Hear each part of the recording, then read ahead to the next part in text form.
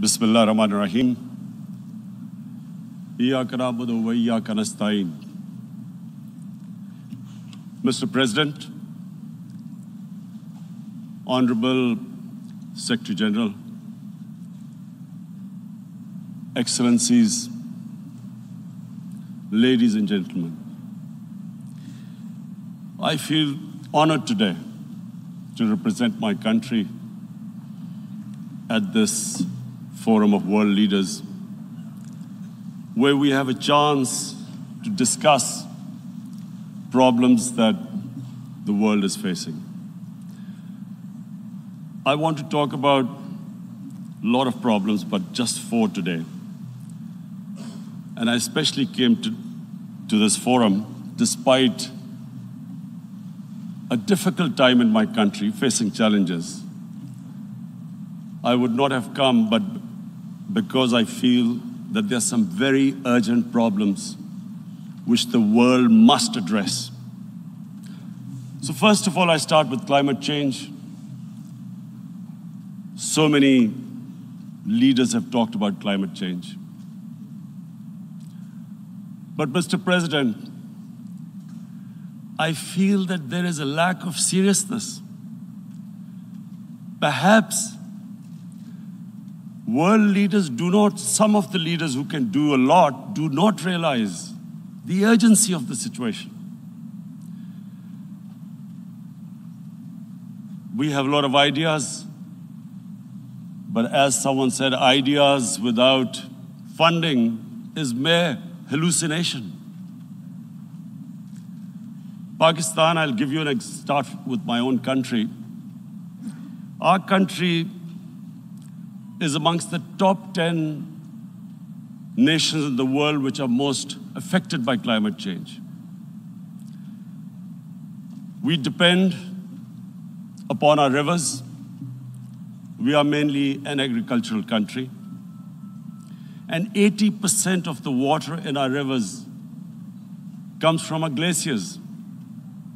The glaciers not just on the Pakistani side, even India. The 80% of the water in Ganges and the Indian rivers also comes from the glaciers, from the Himalayan glaciers, Karakoram, Hindu Kush. And these glaciers are melting at quite a rapid pace.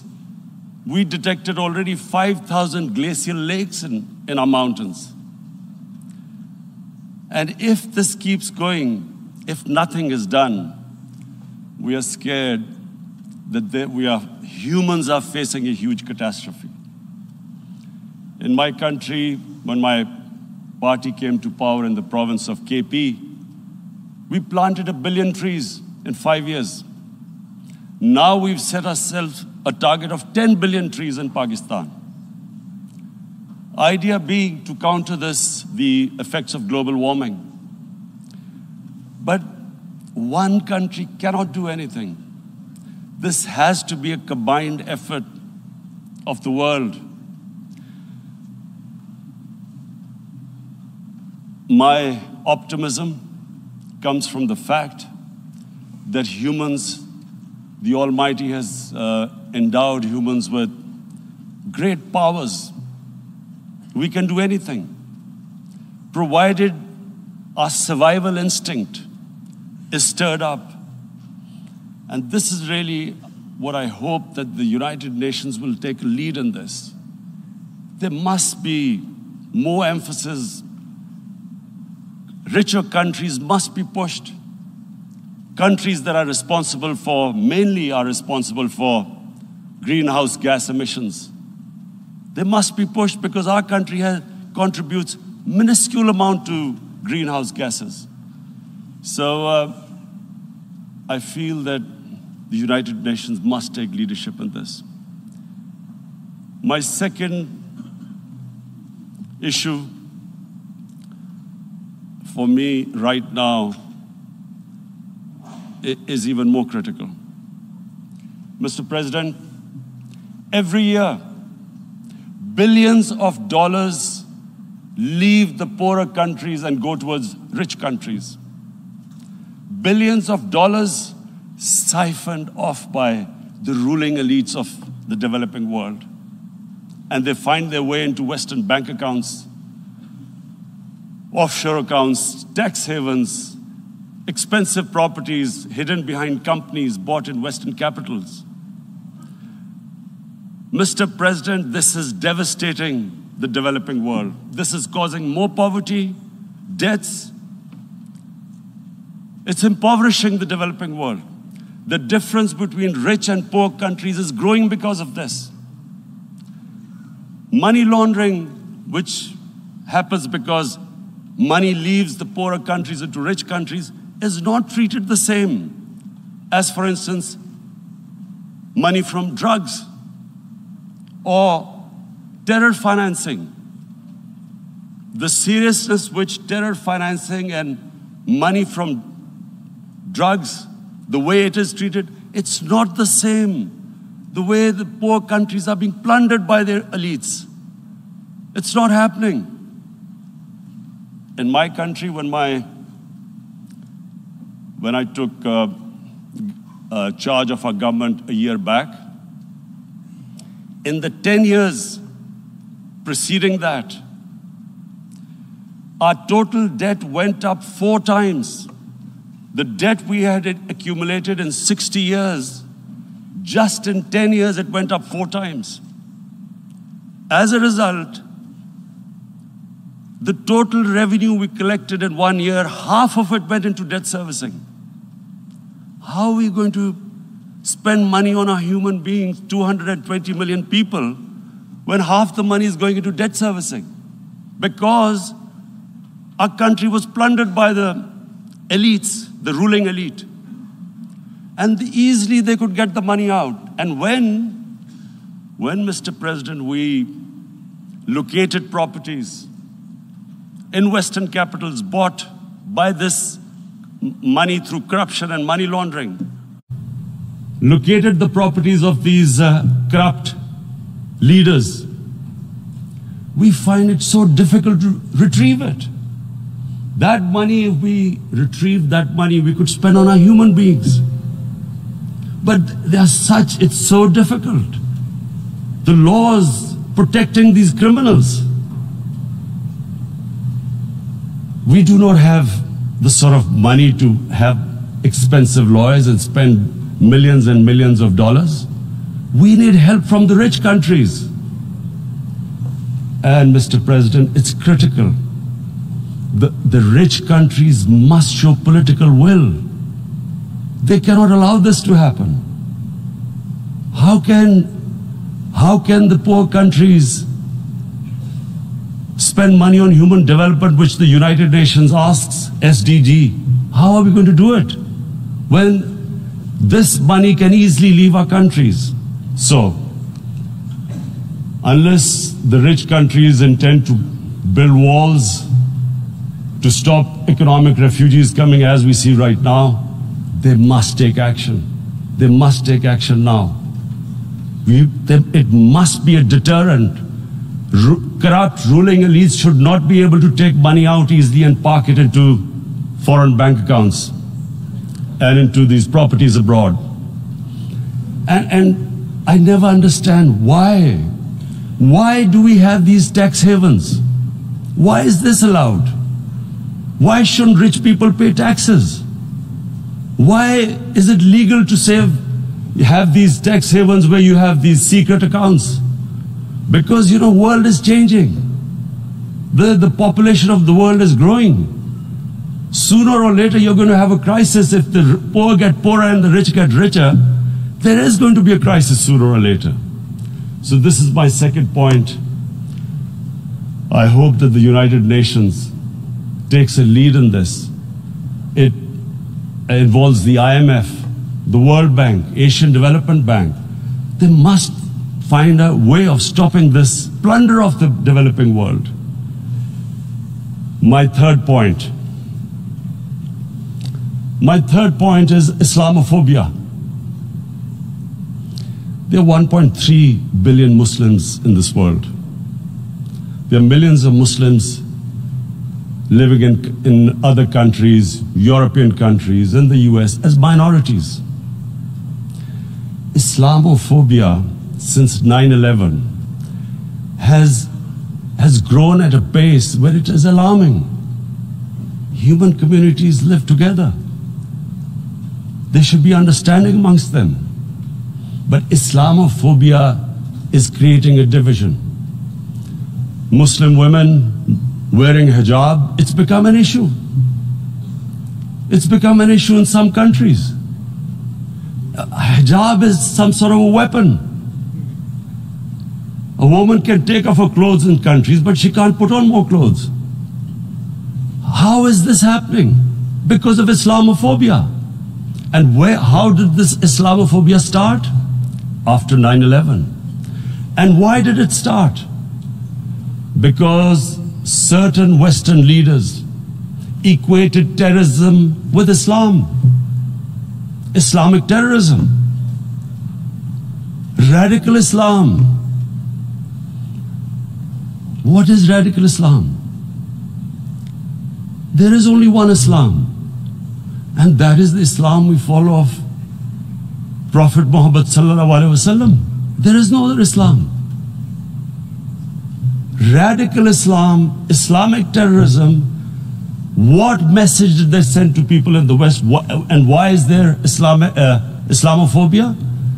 How is a person in New York, in the Midwest, in the US, in European capital, how is he going to distinguish between who is a moderate Muslim and who's a radical Muslim? Because terrorism has nothing to do with any religion. This Islamic terrorism, Islamic radicalism, and sadly used by leaders, this has been the main reason for this Islamophobia. And it has caused pain amongst Muslims. We in Muslim countries watch this Islamophobia traveling abroad, and it's getting worse.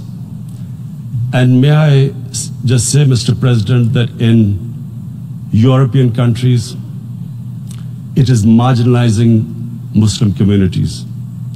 And we all know that marginalization leads to radicalization. Some of the people who ended up as militants in Syria and other places were from marginalized Muslim communities.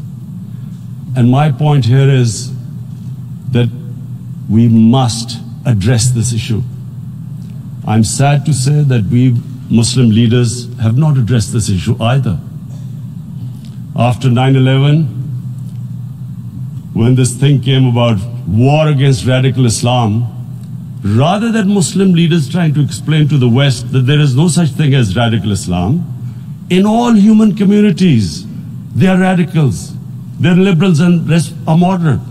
All human communities, Christians, Jews, everyone has it. But Islam is not radical, neither Judaism, neither Christianity, neither Hinduism. No religion preaches radicalism. The basis of all religion is compassion and justice, which differentiates us from the animal kingdom. But unfortunately, the Muslim leadership was so scared of being called radical Islam that all of them became moderates. In Pakistan, we were in the eye of the storm, and our government coined a phrase called enlightened moderation. No one knows what it meant, but everyone started putting on Western suits that they were moderates, started speaking. Even those who didn't know English would speak English because they were moderates. No one had a clue what it was, because we in the Muslim world did not explain to the West that there is no such thing as radical Islam. One of the reasons why after 9/11 Islam was supposed to be equated with terrorism was suicide attacks. Because the 9/11 bombers did a suicide attack, all sorts of theories came up that the Muslims are involved in suicide attacks because they will get virgin in heavens. Some came up with, what about women? Suicide attackers. So this bizarre thing happened. No one explained. Suicide attacks and Islam were equated. No one did research that before 9/11, the majority of suicide attacks in the world were by Tamil tigers, who were Hindus. No one blamed Hinduism, and quite rightly. What has Hinduism got to do with what desperate people were doing in Sri Lanka? We all know about, we've seen films about Japanese kamikaze pilots at the end of the Second World War doing suicide attacks. No one blamed the religion. But here we were trying to prove we were moderates and not explaining to the West. But the most important thing I wanted to say here today, in explaining this Islamophobia, Mr. President, and I feel it's very important because I've spent, because of, I played professional sport in England, I spent a lot of time there, so I know how the Western mind works and how West views religion. So where the misunderstanding about Islam came. And one of the reasons it caused Islamophobia. That was, in 1989, this book was published, maligning, insulting, ridiculing our Prophet Muhammad sallallahu alaihi wasallam. And there was a reaction in the Muslim world. The West couldn't understand what was the problem. Because in the West, because I have spent so much time in the West, religion is perceived completely differently. They don't look upon religion like we do. And so, Islam was supposed to be an intolerant religion. It was against freedom of expression. And Islam took a real beating 30 years ago. I still remember it became a watershed. And every 2 or 3 years, someone would malign our Prophet, peace be upon him. There would be a reaction by the Muslims. And again, it was Islam, an intolerant religion. Again, this time, I blame a certain section of the people in the West who deliberately provoked this, knowing the impact it would have. But the majority of the people in the West didn't understand. This is where, again, Muslim leadership let the Muslims down. We should have explained to them what our Prophet, peace be upon him, means to us. So in 1 minute, I'll try and explain what he means to us. Our Prophet was the witness to the divine book, the Holy Quran. The Holy Quran is the book of guidance for Muslims, and the Prophet's life was living the Quran. He was an example of what the Quran guided us to be. So he is the ideal we all try to get to. The Prophet created the state of Medina, the first state in Islam. That state was the basis of a Muslim civilization which became the predominant civilization for the next 700 years. And what was that state? I hear such strange things about Islam, that it is against women, it's against minorities. The first state of Islam in Medina, it was the first time a welfare state was set up. The state took responsibility of the weak, widows, orphans, poor people, handicapped. It taxed the rich, spent the money on the poor. The state announced that all human beings are children of Adam, hence equal, whatever the color of their skin. The state announced, the Prophet announced that, and slavery, the whole system depended on slavery as it did for many years in the Western societies. The Prophet said that one of the greatest deeds is to free a slave. But because the society depended on slavery, he said, but if you have to treat them as an equal member of the family. And as a result, something happened in a Muslim world which hasn't happened in any other civilization. Slave dynasties appeared. Slaves became kings. The Mamluks, slaves who ruled Egypt. In India, there were slave dynasties. And then, with minorities, again, you hear that Islam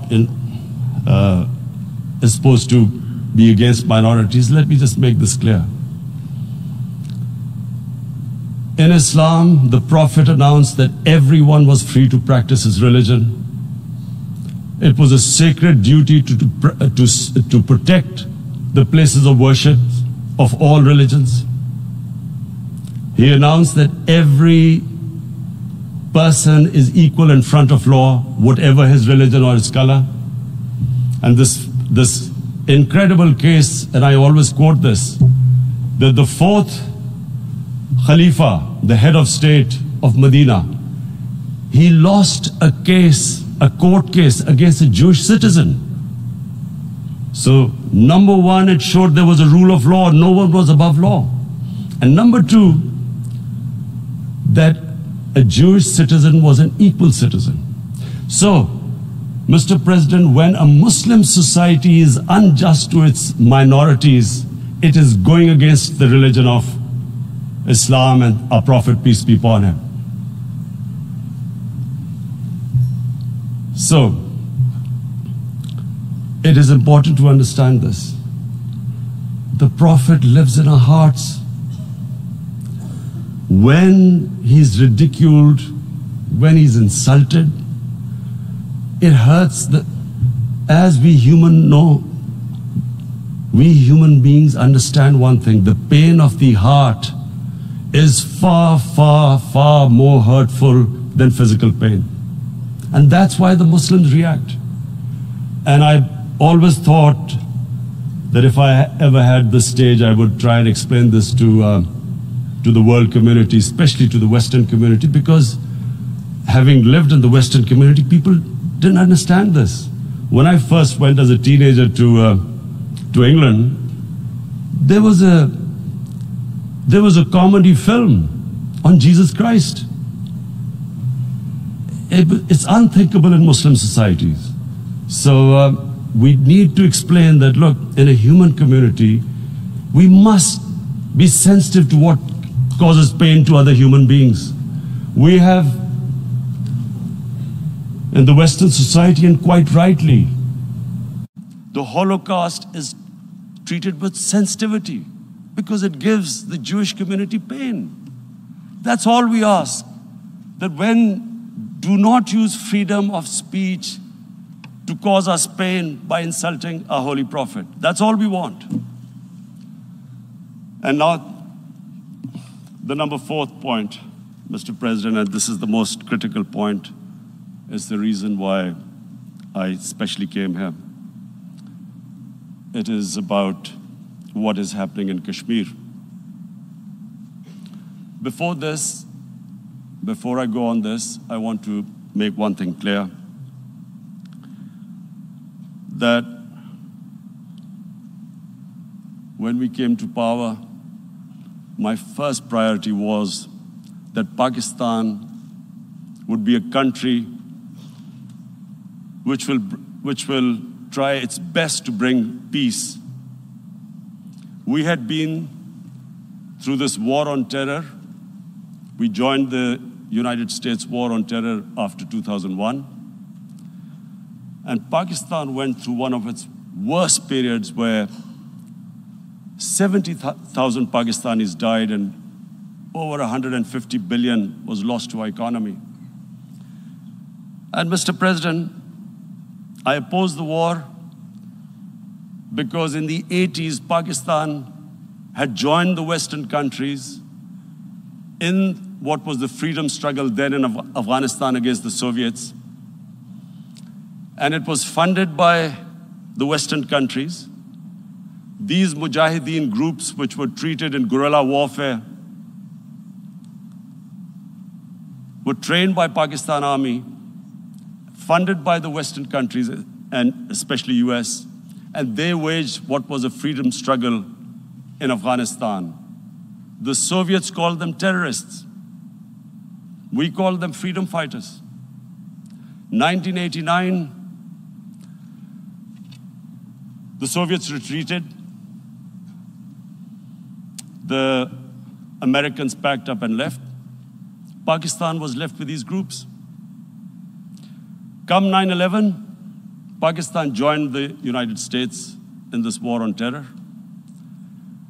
And now our government was supposed to, the reason why I opposed joining this war, because here we had indoctrinated them in jihad, meaning freedom struggle against foreign occupation. Now, because we had joined the US, and the US had occupied Afghanistan, now we were supposed to tell them that, no, this is not freedom struggle and jihad, it's terrorism. So that's why I tried to tell then government that, stay neutral, because you will have leverage over them.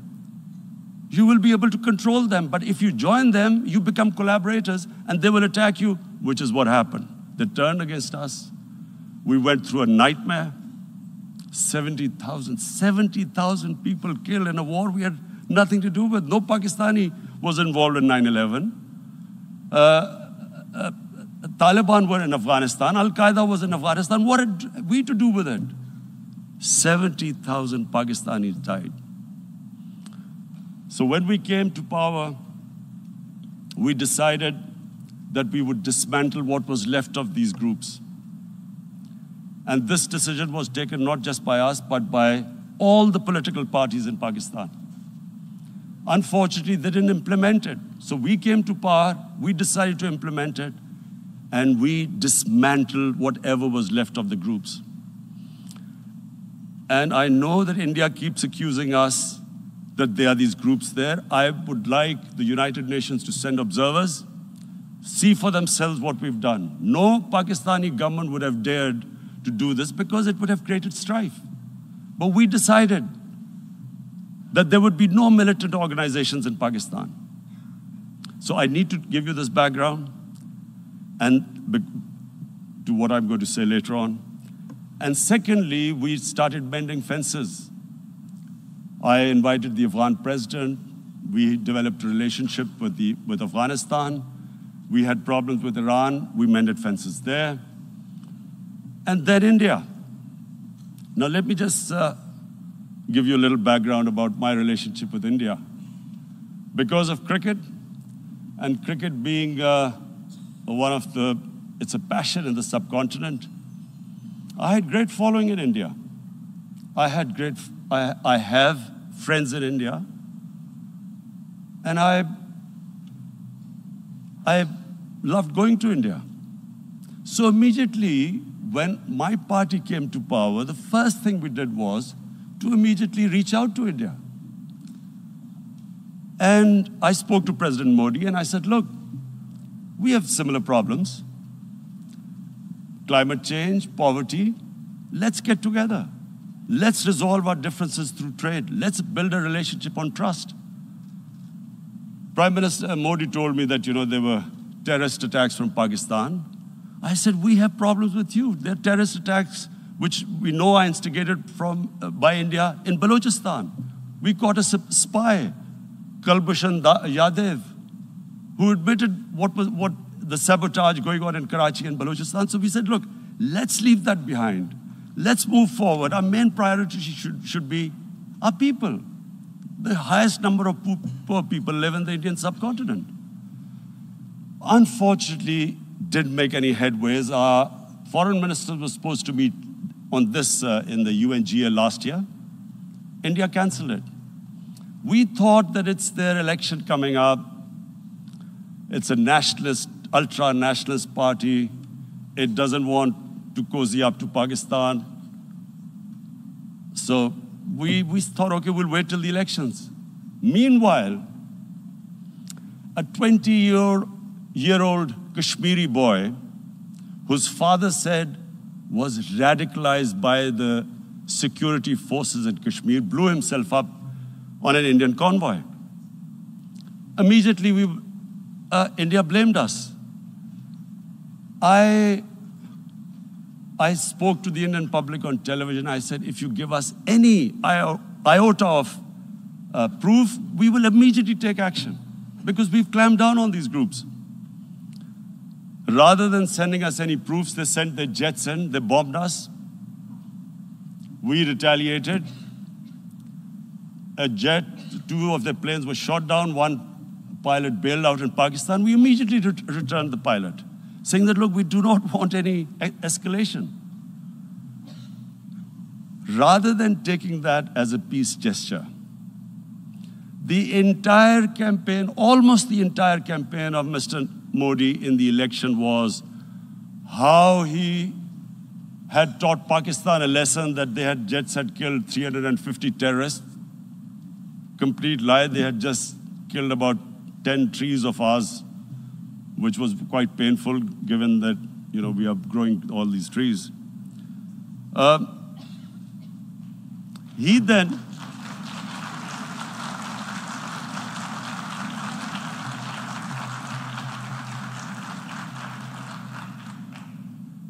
the election campaign, Mr. Modi used words like, this is just a trailer. The movie is about to start.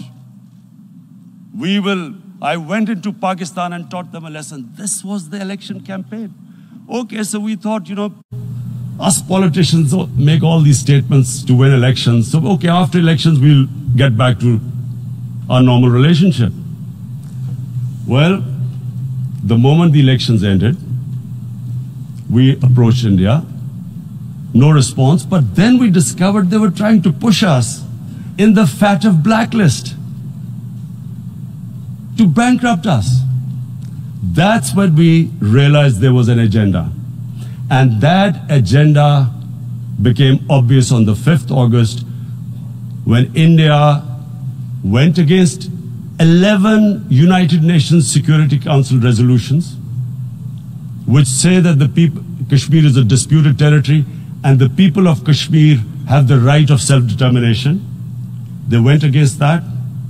They went against Simla Accord, which is about bilateral, sorting out our differences through bilateral means, went against that. They actually went against the Indian Constitution. Illegally, they revoked Article 370, which gave Kashmir the special status. They got an extra 180,000 troops there.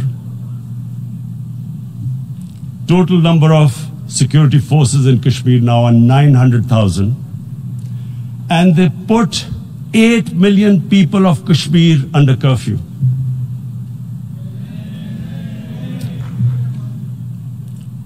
Mr. President, now I just briefly want to make the people understand, how can anyone do something like this? And for that, I have to explain to you what is RSS. RSS,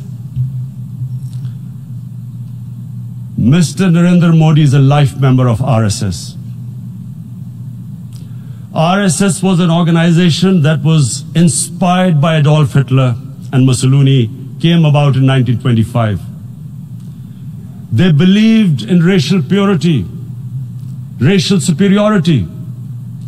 They also believed they were an Aryan race like the Nazi believed they were an Aryan race. All that I'm saying can be verified.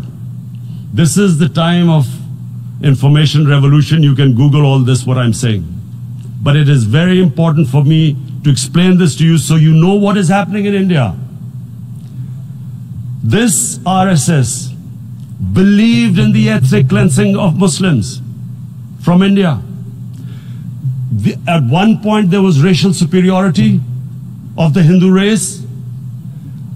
Secondly, it was hatred for the Muslims and for the Christians because they believed that this golden age of Hindu civilization was stopped because of Muslim rule centuries back and then the British rule of India. So it was racial superiority and hatred for Muslims and Christians. This is openly stated. You look at the founding fathers of RSS, Golwalkar and Savarkar. Just Google them and you'll find out. And this ideology of hate is what murdered the great Mahatma Gandhi in 1948. It was this ideology of hate that made Narendra Modi in 2002 do a pogrom against Muslims in Gujarat when he was the chief minister. He allowed 3 days for these RSS goons who were inspired by the Hitler brown shirts. They actually wear brown shirts. This RSS, the Congress Home Minister gave a statement that in RSS camps, terrorists are being trained. And these terrorists butchered 2,000 Muslims and 150,000 Muslims were made homeless. Narendra Modi could not travel to the US because of that. And I need to make you understand this background before I explain to you that what sort of a mindset would lay siege to 8 million people with 900,000 troops. Women, children, sick people, locked in as animals. In fact, of what I know of England, if 8 million animals were locked in, the RSPCA would have made a lot of noise about it. These are human beings.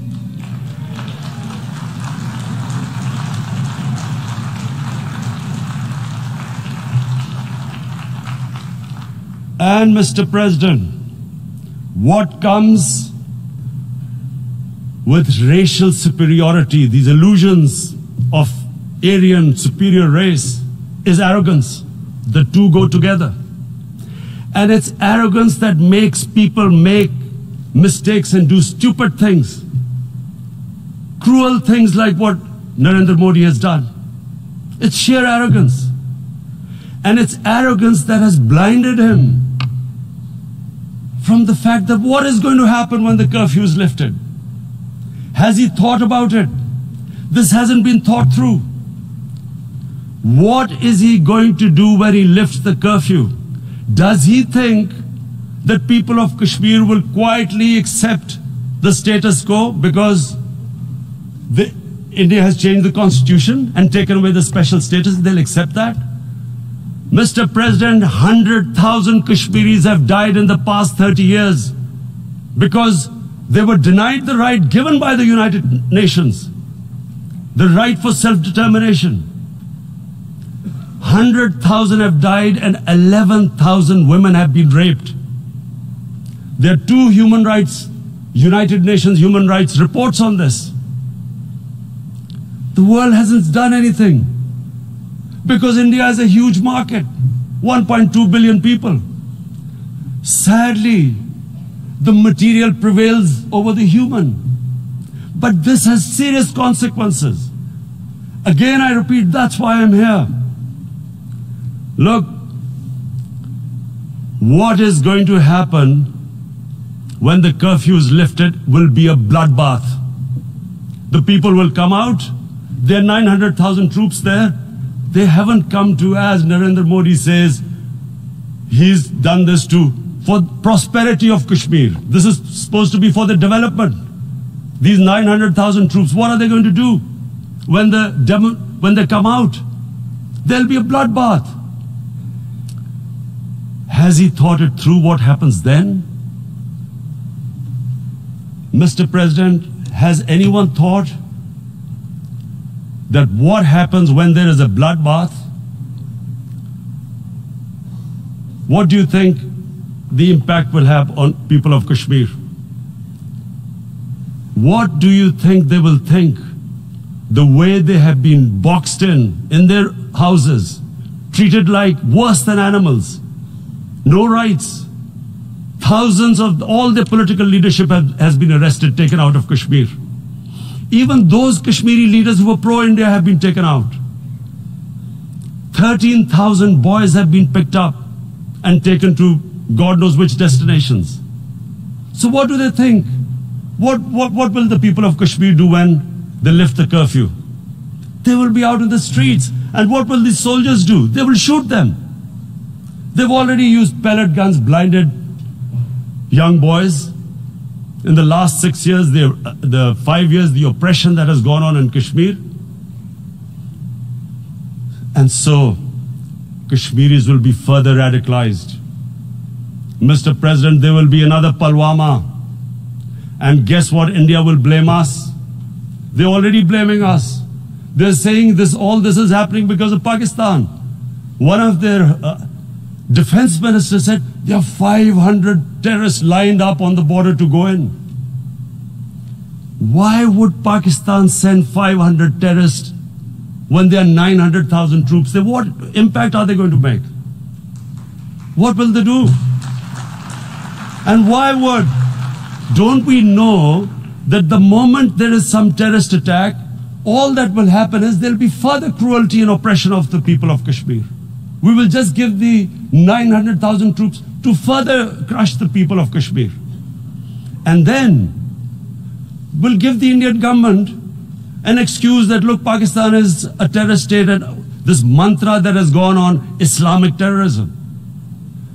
The moment you use this catchword, Islamic terrorism, the whole world turns away. No one talks about human rights. You can do whatever you want, which is what has happened in Kashmir, because they keep using this word, Islamic terrorism. And this is what they're doing right now. What do we benefit from further increasing the cruelty on the people of Kashmir? And why would we want this? But there is no other narrative left for India. As when they lift the curfew, whatever happens, Pakistan will be blamed, and there is always a danger of another Pulwama. They might come and bomb us again, and then another cycle might start. And what does Narendra Modi think that 180 million Muslims of India are thinking right now? Aren't they watching these Kashmiris stuck inside for 55 days they've been stuck in? Aren't they watching? What do you think? Don't you think that the Muslims will be radicalized in India? And I'm talking about 180 million people. And when they get radicalized, there will be some incident in India somewhere down the line. Again, we will be blamed. And I'm warning you right now, again, we will be blamed. And Mr. President, what about 1.3 billion Muslims who are watching this? And they know that it is only happening in Kashmir because they're Kashmiri Muslims. This is not happening to Kashmiri Hindus. They know that this is happening because of their religion. So what do you think they will be thinking? What do you think the Jewish community would think if they were, forget 8,000 Jews stuck like this? What do you think Europeans would think? What do we think? I mean, any human community, if their members are stuck like that, what do you think they will think? Are we a children of a lesser God? Is it not going to cause us pain? And then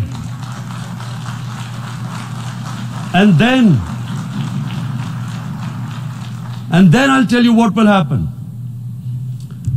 People will, in the 1.3 billion Muslims, someone will pick up arms. I know we've been brought up with films, Western films. This good, decent guy doesn't get justice. He decides to pick up a gun and start seeking justice. There was a film made in New York, famous film called Death Wish. This guy gets mugged by and his family, his wife gets killed or something. He can't get justice. He picks up a gun and he goes around shooting muggers. And the whole cinema cheers him on. So what do you think the Muslims are thinking right now? If there is a bloodbath, there will be Muslims becoming radicals, not because of Islam, but because of what they will see, that there's no justice when it comes to Muslims. There were Rohingya Muslims, Myanmar, who are, God knows, almost 1 million people out, ethnic cleansing. What was the response of the world community? So what do you think will be the response of 1.3 billion Muslims? I picture myself. I'm in Kashmir. I've been locked up for 55 days. I've heard about, and there are rapes, Indian Army going into homes, soldiers. Would I want to live this humiliation? Would I want to live like that? I would pick up a gun. You're forcing people. You are forcing people into radicalization. When people lose the will to live, what is there to live for? And this is what, if you can do this to human beings, you are actually radicalizing people.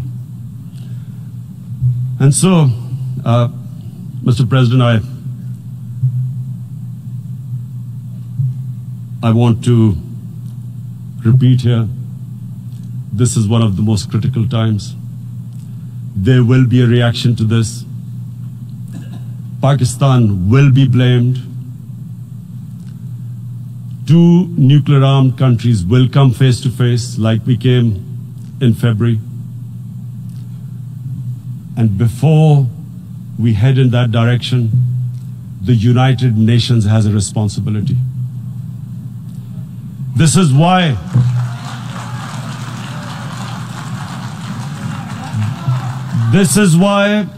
the United Nations came into being in 1945.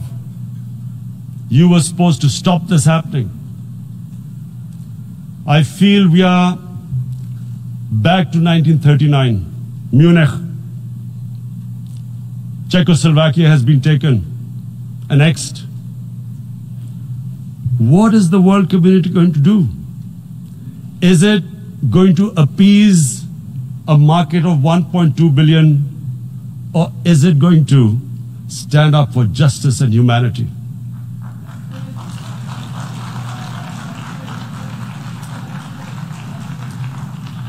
If this goes wrong, you hope for the best, but be prepared for the worst. If a conventional war starts between the 2 countries, Mr. President, if a conventional war starts, and anything could happen, but supposing a country 7 times smaller than its neighbor is faced with the choice, either you surrender or you fight for your freedom till death, what will we do? I ask myself this question. And my belief is, La ilaha illallah, there is no God but one. And we will fight. And when